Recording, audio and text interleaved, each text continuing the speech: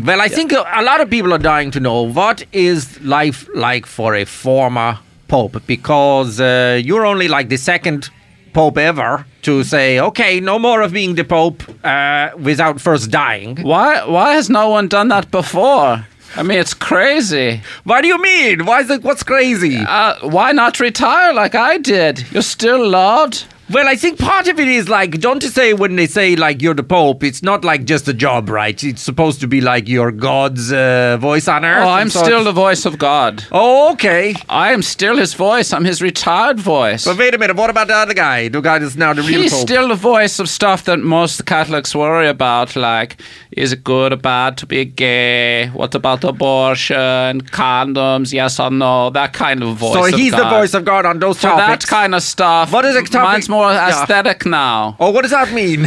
Well, that's why I'm excited to be on the travel show. Like, I'm spending a lot of time getting high now. No. Yes. You're going to be kidding me. Oh, I'm fucking high out of my mind right now. You're going to be kidding me. The Pope is getting high on the drugs and things? Wouldn't you, if you were the Pope for many years, all that judgment and tension, wouldn't you want a big rip on the bong after retirement? It's hard for me to answer that question of what I would do if I was the Pope, retired Pope. You know, a lot of clergy get high in the church. There's There's a lot of stuff in Catholicism that it's not logical and it's hard to keep your faith, but when you get high, you start to connect the dots and fill in all the holes. Really? You know what I mean? I think I understand what you're saying. Yeah, if you pursue too many things in the Bible, if you go down that road too far, you're like, this doesn't make sense. Don't pull that thread. Yeah, but then you get high and it starts to make sense. Well, I've certainly had that experience. I don't know about you guys, of like maybe somebody will bring out some pot or something like that and it will get smoked in your lungs and whatnot. And then things make sense to you that in the morning you say, what a waste of time to think about that, because it doesn't make sense now.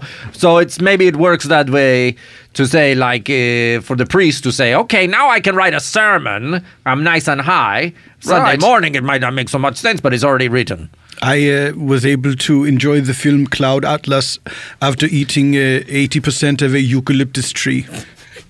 That's a lot of a tree. It takes that much to affect humans. Koalas are much smaller, and so they require less eucalyptus. Are koalas out there getting high in They're Australia? high all the time. Is that right? Yes. The easier way to do it is just to eat the heart of a koala. I have done that. Sometimes I take a soup tureen of absinthe and watch Mel Gibson in What Women Want. Because I don't know, what do they want? 3 wives I've gone through, and I have no questions to my answers. What is the lesson that Mel Gibson learned in that movie? Because, he becomes a woman, right, or something like this. Yeah, he tries on a pantyhose. Yeah. And the lipstick. And wait a minute, but I'm confused. Does he become into the body of a woman? No, he can hear what they're thinking. Oh, okay, yeah. What a nightmare. I know. Another reason I became Pope. Yeah, why? Get away from the women. You know what There's I'm not saying? a lot of women over there at the Vatican, right? None. There's zero women? None. It's a real sausage party. I Get it? So. That's no Catholic joke. None.